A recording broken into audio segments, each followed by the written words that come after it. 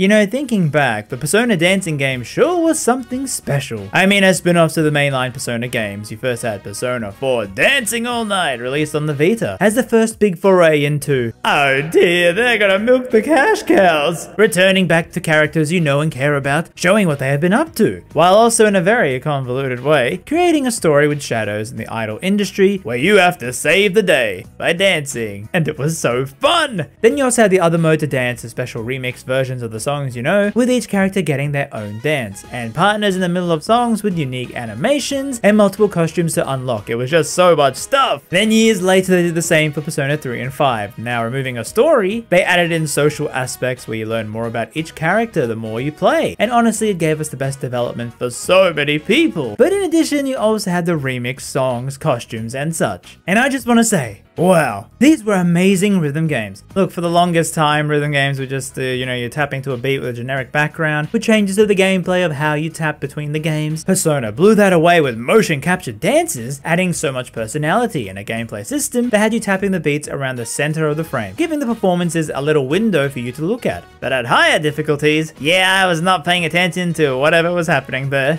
And I look back fondly to these games because now I've experienced so much more rhythm games, and they always just feel lacking. Either it's just songs straight from the game, no remixes, no bonus story, or it just adds more questions, or horrendous models that give you nightmares. Yeah, a big reason I had this idea for this video was when I tried out that demo for that theater rhythm Final Fantasy game, but it made me appreciate so much more how Atlus nailed the genre with their take years ago. This does not make me feel fun. It makes me feel something else. The animations are just way more stiff. Besides, scrolling rhythm thing means characters don't really do anything, so you don't have something to look at apart from the gameplay, which is not what I really think this genre is about. I mean, when you're watching an idol concert, I'm sure you're thinking, yes, they're hitting the notes right, and completely ignoring the visual aspect to it. I know it's a long-running series, and as a newish Final Fantasy fan compared to most, the demo was very disappointing to me as someone who really likes this genre of game. Rhythm spin-offs are seen as a celebration of the franchise. Sure, you can put the same songs you just know from the main game, but they actually remixed most of the tracks into new beats, and some are just so amazing. I kind of prefer a few of them to the original. Then adding in new stories and character development, although yes, it is debatable if they are canon. It was just good fan service. Look, I'll admit, I'm not even a pro at the game. I actually find myself doing way better with the Kingdom Hearts one, actually achieving flawless runs. But there was just something special about these Persona dancing games, and I want them to continue making them, even though they didn't sell well. I mean, the microtransaction policy didn't help too much with that, with bundles and savings only for the US and not the rest of the world. But I kinda took for granted how much effort goes into these games. They could have just done, you know, a dancing mode but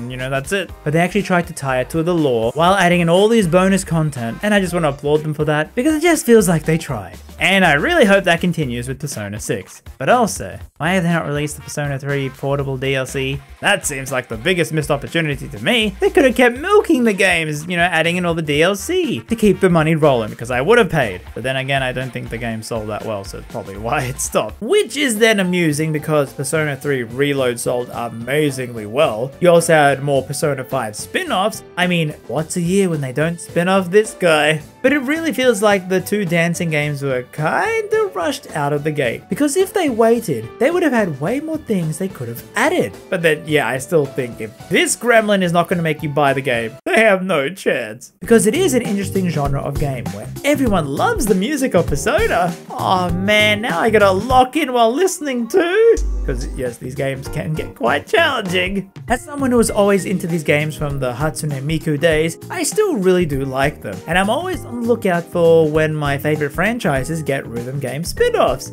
Come on, buddy, we're all waiting for ya. But even then, when I try out the other rhythm games, they really do not hold up to Persona's attempt. I'm actually sure the Kingdom Hearts one sold more purely because Nomura teased some story tidbits and the Kingdom Hearts fan base rushed out to grab it, while Persona it seemed more as non-canon, or they're not like continuing the story, whereas Persona 4's one actually did. So maybe that could have helped it if Persona 3 and 5 continued the story in some way, like say Strikers did. I would love to see them do an updated remake version of the dancing game. You know, maybe make it have a story like Tactica or Strikers, give it to another team or something while you're working on Persona 6. Maybe have it be where the three teams meet up and dance away the pain. So yeah, what do you think? Were these the best rhythm games? Or are there any others that you think maybe I would like to try out? I've played Hatsune Miku Fighting Godzilla. Okay, I've seen quite a few of them. But yeah, these things are so rare of a genre. More so because games nowadays are doing these rhythm games as mini games in a level. So I really do appreciate Atlus's attempt at it to make it a full story thing. And even if they did rush out the follow-ups, I just hope they don't give up